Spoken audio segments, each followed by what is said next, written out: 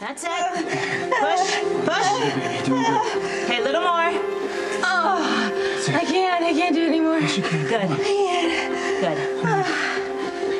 Hey, Dad. Yeah. You hanging in there? Sure, whatever you say.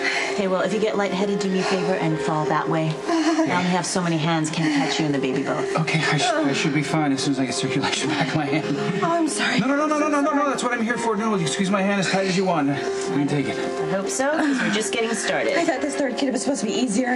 You're doing great.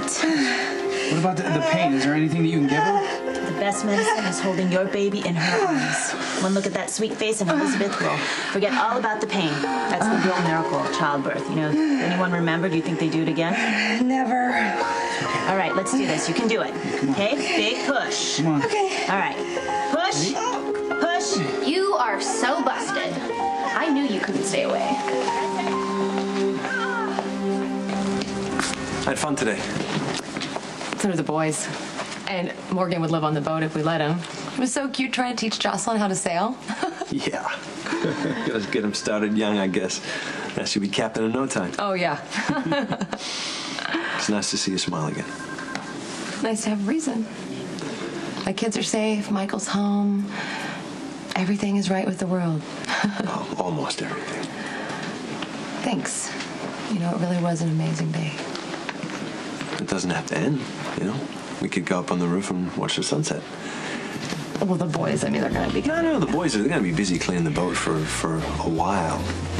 And Jocelyn's being put to bed as we speak. There's no one left to take care of but you. So what do you say? Rooftop sunset? Bottle of champagne? I'll get the kitchen to send up some of those chocolate-covered strawberries that you're so fond of. Okay. Let me run a brush through my hair. I will wait for you as long as it takes. Oh, Jax, you're back just in time.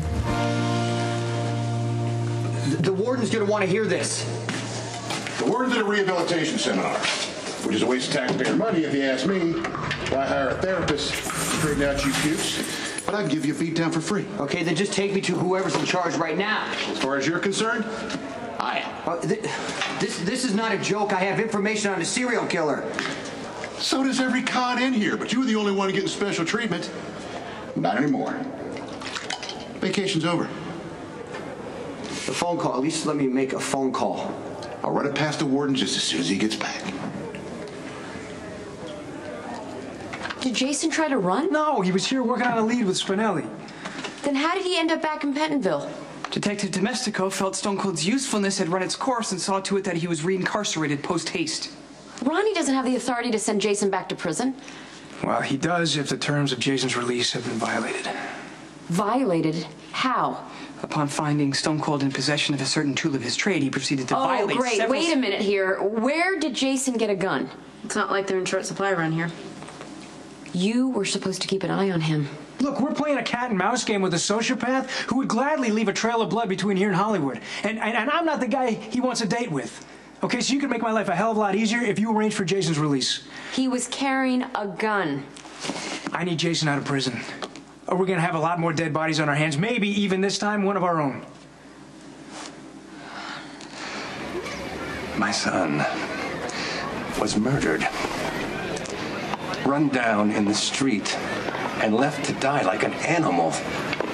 There's nothing you can do to me.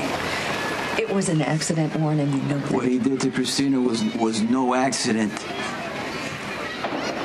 She went to the hospital twice because your son beat the hell out of her like an animal. Christina knows the truth. And so do you, because abusers they